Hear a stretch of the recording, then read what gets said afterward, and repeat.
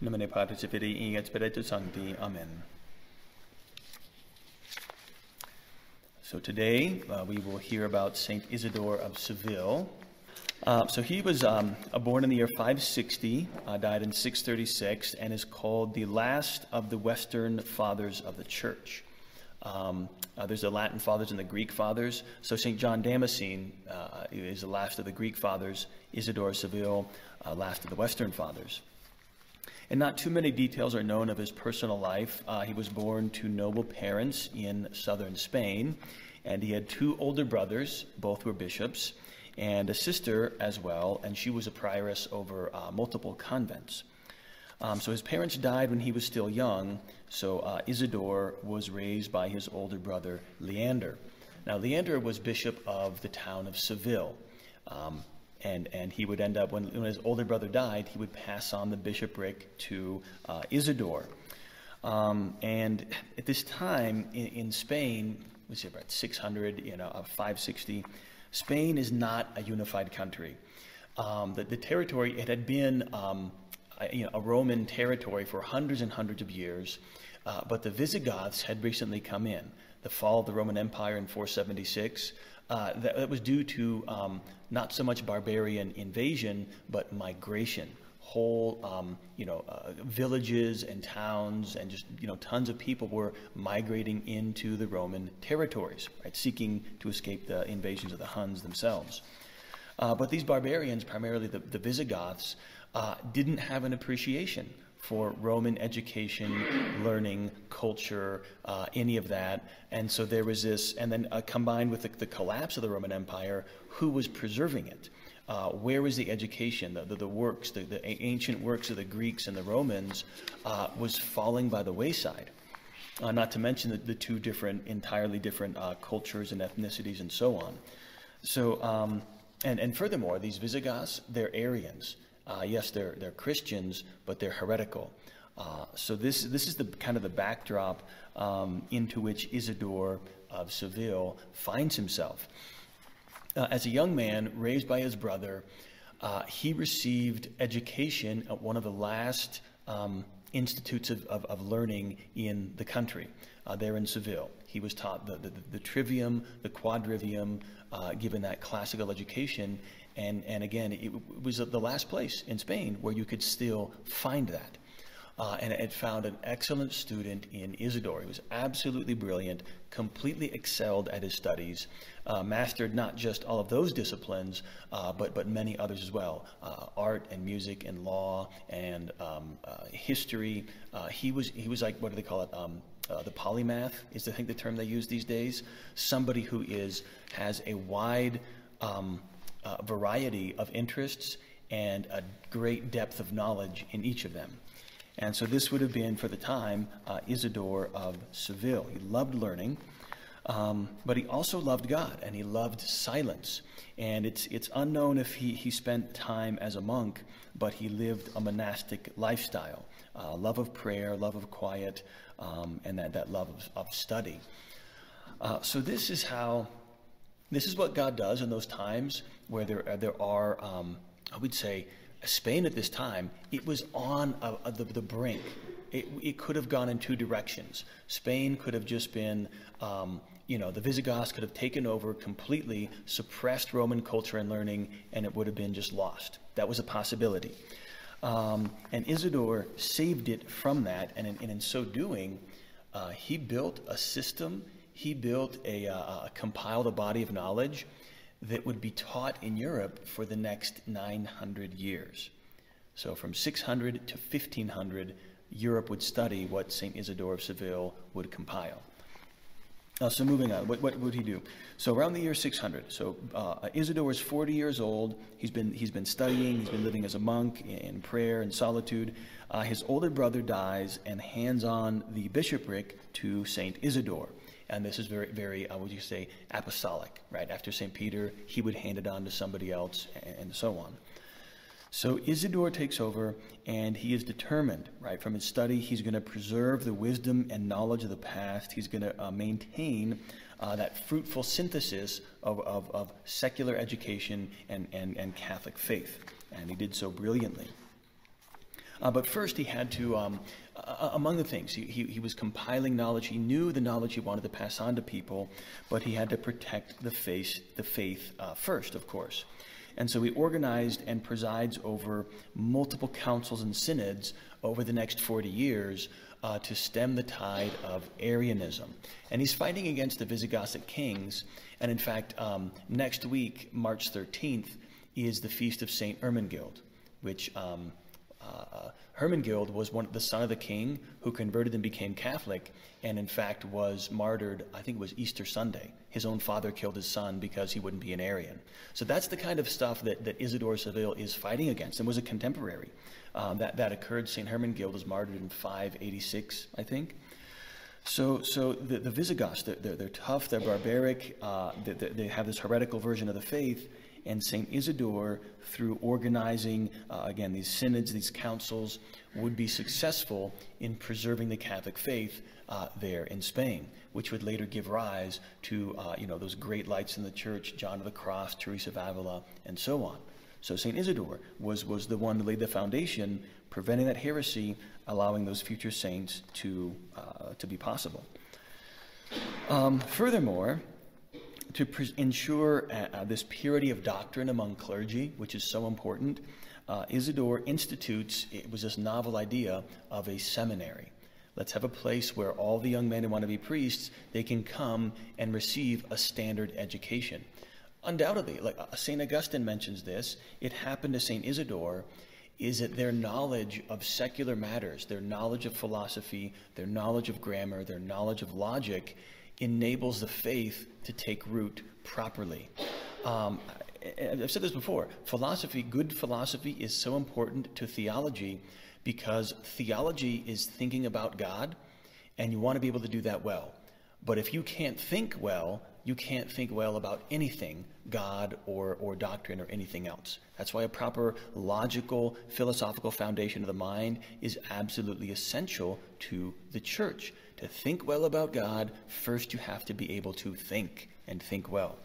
So this is what Isidore knew, but he also knew in a culture where things were collapsing, people just didn't know. Information wasn't readily available. Information that had been available was getting lost. Just this ignorance was creeping in.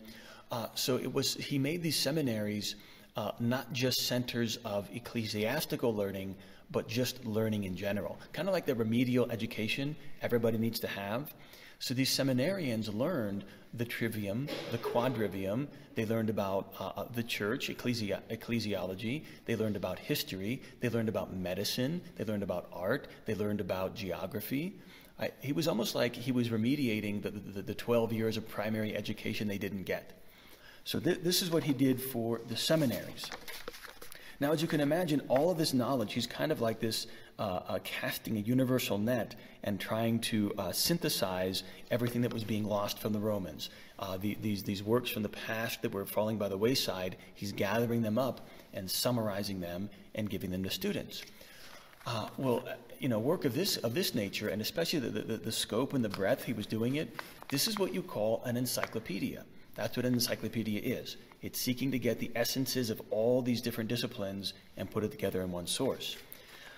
So St. Isidore, after having done this for decades, was encouraged by others, especially, Bishop Braulio of Saragossa would encourage him, you need to compile this. You need to write something where this is all going to be preserved and handed on. And so St. Isidore of Seville would eventually compile what is called the Etymologiae, which is, let's see, what was that? Etymologiae. It was an encyclopedia in 20 volumes consisting of 448 chapters. This is the second encyclopedia that had ever been attempted in history. The first encyclopedia was written by Pliny the Elder.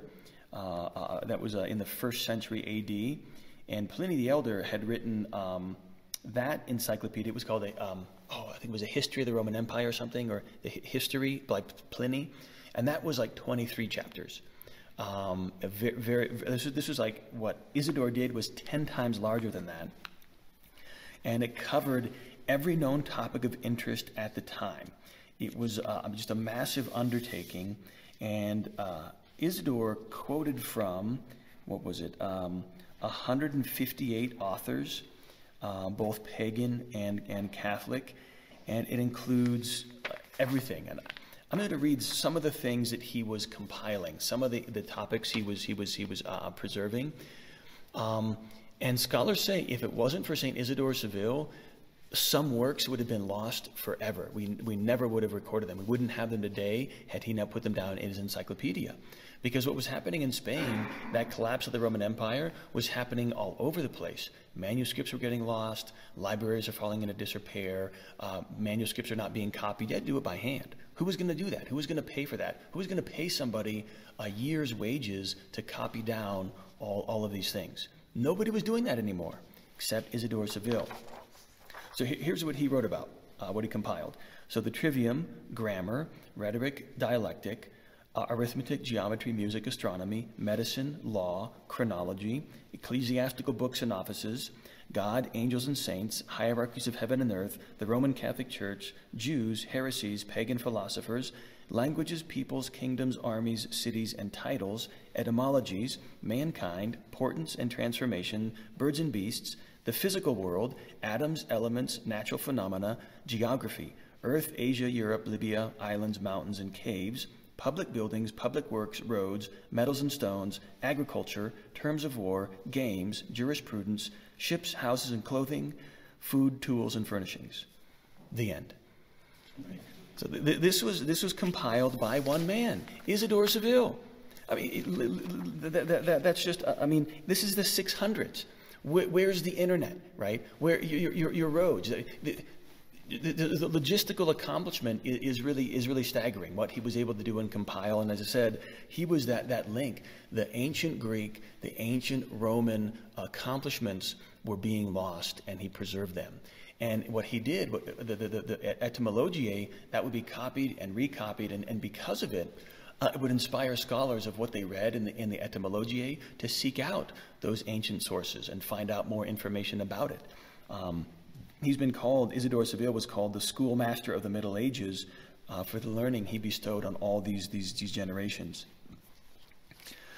So this is his primary, I'm just absolutely, and I mean, just the people that studied. So he not only was able to give Spain kind of this unified culture through this. He unified Spain by unifying the church, giving seminarians, giving those churchmen, the men who would form souls, he gave them an education. So when in turn the souls they formed, that education will be passed on to them. So just an incredible accomplishment for Spain, but also for all of Europe. All of Europe, everybody would study the etymologiae, whether they were German or French or English or whatever it may be, Italian, everybody studied it. Everybody benefited. And that is really, that's what the Catholic Church was supposed to do, is when everybody's studying the same body of knowledge and the same truths, that's what it is. You can all study the same thing. If it's not true, you're just perpetuating error.